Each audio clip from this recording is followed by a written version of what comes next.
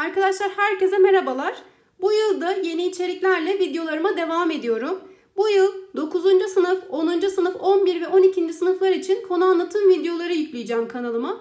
Bir süredir zaten konu anlatım föylerini hazırlıyordum ve artık onlar tamamlandı. Videolarını çekmeye de başladım. Birkaç gün içerisinde videoları da yüklemeye başlayacağım arkadaşlar. Konu anlatımlarımız şu şekilde olacak. Milli Eğitim müfredatına uygun bir şekilde kazanım kazanım gideceğiz arkadaşlar. Mesela 9. sınıfın mantık konusundaki ilk kazanımımız bir videoda olacak. Daha sonra aynı hafta içerisinde 10. sınıf sayma olasılık konusunun ilk kazanımı videoyu da devam edecek. 11'de trigonometri ile başlıyoruz. 12. sınıfın ilk konusu logaritma. Her biri için olacak. Yani 9. sınıfı tamamladıktan sonra 10. sınıfa geçme gibi bir durum değil. Herkes, yani bütün kademeler kendi kazanımlarını kanalımda bulabilecek arkadaşlar. Föylerin içeriğinden bahsedelim şimdi. Mesela 9. sınıf mantık konusunu arkadaşlar ilk videosunu ders notları elimde birazdan göstereceğim. Ama öncelikle kapaktaki karekod hakkında biraz bahsetmek istiyorum. Şimdi mantık konusuyla ilgili bütün kazanımları biliyorsunuz tek tek videolarda olacak dedik. O videoların her birini de mantık konusunun oynatma listesinde toplayacağım.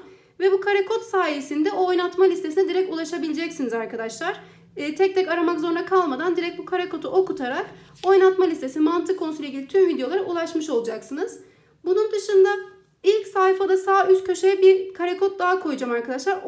O karekod sayesinde de bu ders notlarının direkt videosuna ulaşmış olacaksınız. Kendiniz çalışırken takıldığınız herhangi bir yer olursa o şekilde direkt videoya ulaşmış olacaksınız. Şöyle ben size örnek olarak föyleri göstermek istiyorum.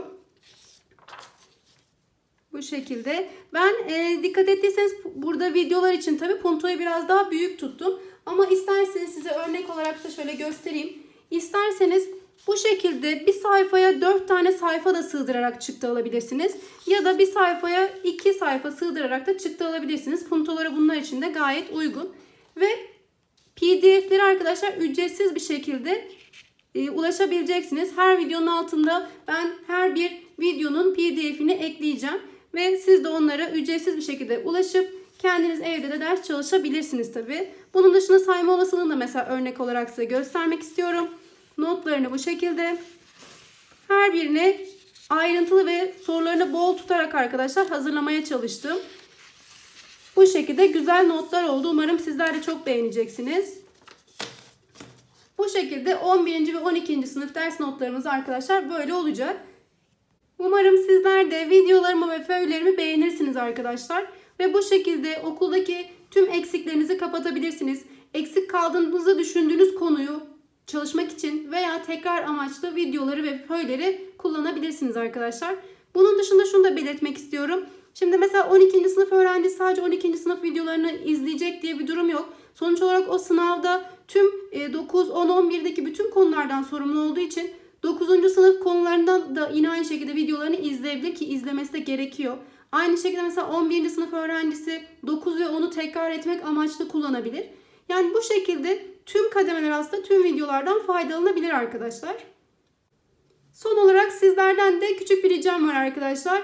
Föylerin ve videoların daha çok kişiye ulaşabilmesi için şu anda hiç unutmadan kanalıma hemen abone olursanız ve videoyu beğenirseniz arkadaşlar çok sevinirim. Bu şekilde kanal daha çok fazla kitleye ulaşmış olur ve birçok öğrenci bu videolardan da faydalanmış olur arkadaşlar.